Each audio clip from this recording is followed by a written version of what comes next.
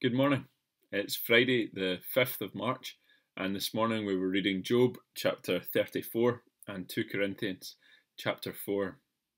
I thought this morning we'd maybe have a wee look at Job 34. I think by this time in Job it can become quite heavy. We've kind of waded through these regular arguments and Job kind of pleading his innocence and his friends telling him that he's terrible. And an awful person for pleading his innocence, because implied within Job's claim of innocence is that God is not being fair, not being just. And I wanted just to look at Elihu, this young upstart who comes along after the first three friends and says, I'm going to tell you how it is. I'm going to lay this out. And so he comes in, and he came in the day before yesterday. We started looking at him.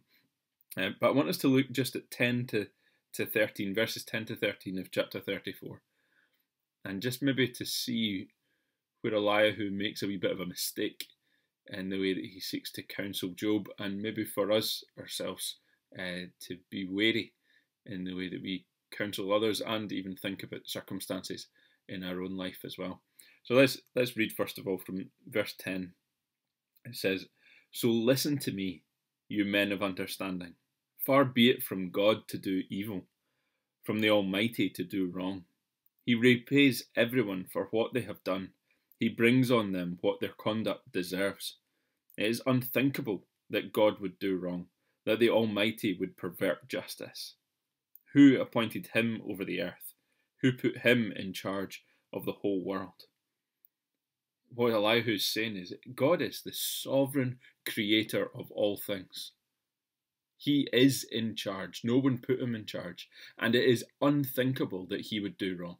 It is beyond comprehension to think that the only just God would be unjust. And he says to Job, how can you even say that you're experiencing injustice in your life? God would never do that. He couldn't do that. And you see the two things that he's saying. See them as separate things. The first, God is just. And then his logical conclusion from that, therefore, Job shouldn't experience injustice unless Job's done something wrong.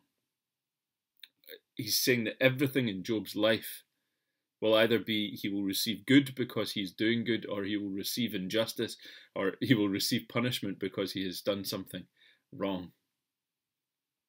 And I think that's where Elihu goes wrong, because he thinks that God's justice has to be completed in this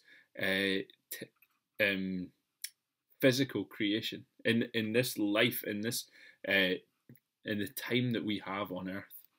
He thinks that Job's sores must be a direct result of some sin that Job's committed. But that's not the way that God looks at things, and that's not the way that he brings about his justice. God will execute justice perfectly, but he will do it in eternity. God is not limited to here, time, space, and day to day. God will bring justice, but he will bring it in eternity. And we are extremely grateful for that, because we know that we are sinners. And we know that we deserve God's just punishment and wrath. But because of the way that God executes his judgment, brings justice, it means that Jesus' death on the cross 2,000 years ago paid for my sin today in 2021. God's justice isn't time-bound, it's eternal.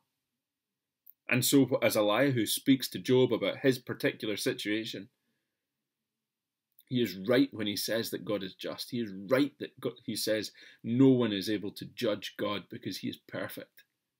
But he's wrong to think that what's going on in Job's life must have a reason in that close time period.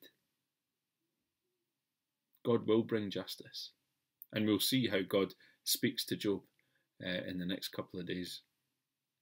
But for now, let's pray and give thanks for our just God. Father in heaven, we thank you so much for your justice. And it is beyond our comprehension how you work your righteousness and your justice through this broken world.